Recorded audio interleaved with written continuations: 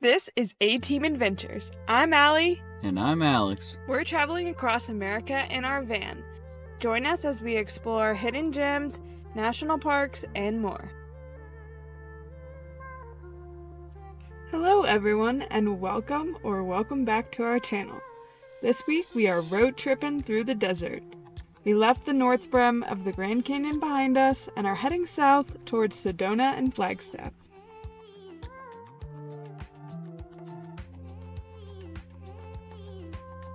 Our first stop along the way was this quirky roadside attraction.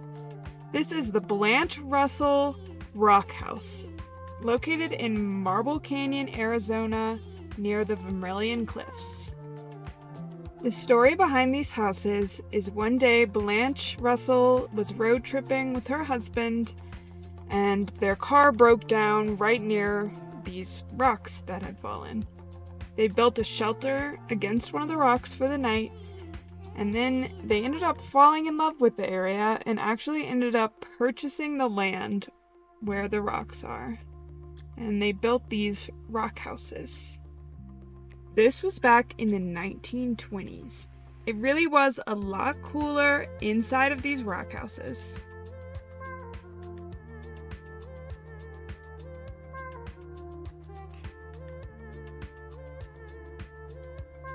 We made it to our campsite outside of Sedona and got to watch this beautiful sunset, and the clouds lit up with tons of colors, and there was even a rainbow. This was a beautiful, free, dispersed campsite outside of Sedona.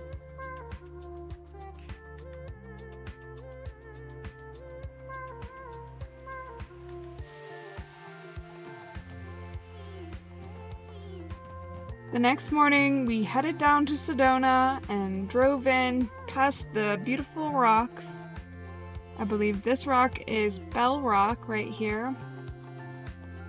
We were headed out on a hike of the airport mesa, and it was only 9 a.m., but it was already very hot. And this hike takes you past some beautiful views of all of Sedona, and of course, you also get to see the airport energy vortex.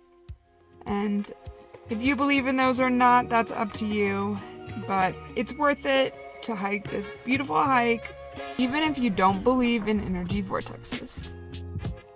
Vortexes are believed to be areas where the Earth's energy is concentrated, creating a unique atmosphere that can enhance meditation, healing, and spiritual experiences.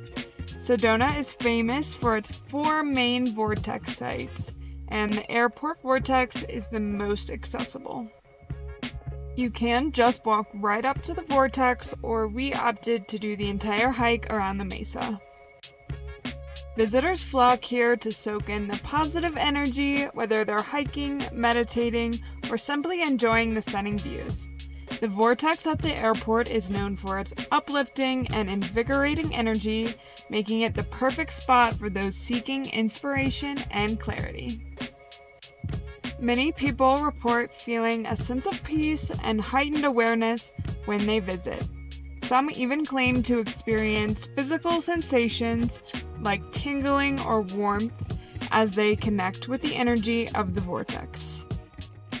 I like to keep in mind that this is located on the ancestral home of the Yavapai people. This land was sacred to them long before New Age spiritualists came and called them energy vortexes. Here we are at the official site of the vortex, and I will say there was a nice breeze up here. After the hot hike, we went down to Oak Creek Canyon to take a dip in the river. You can go to Grasshopper Point, but that is a paid swimming area, so we just drove a little ways down the road and hiked down to the water. The crystal clear water was truly an oasis for us to cool us down on the hot summer desert day.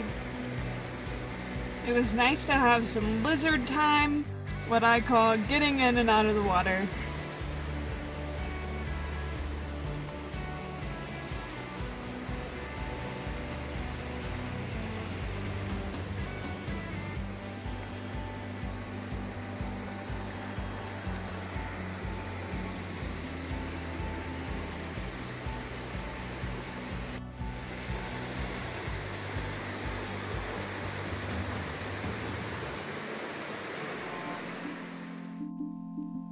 It is now the next day, and we are back up in Flagstaff. We're actually north of Flagstaff at the Sunset Crater National Monument. And here we are hiking the Lava Flow Trail, which takes you through a very interesting landscape with volcanic black rock and bright green plants. It had just rained, so the green was extra vibrant. This is part of the San Francisco Volcanic Field. It's an area of volcanoes in northern Arizona that covers 1,800 square miles and 600 volcanoes ranging in age from nearly 6 million years old to less than 1,000 years old. Sunset Crater is the youngest volcano in the field. This is a peak inside of a lava tube. Given that Sunset Crater is such a young volcanic feature of this area, and eruptions have occurred every several thousand years in frequency, it is likely there will be a future eruption in the San Francisco volcanic field.